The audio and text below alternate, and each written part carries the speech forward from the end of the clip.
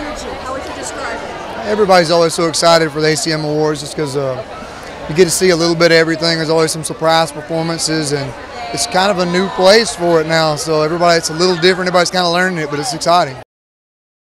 Anyone you're looking forward to see perform?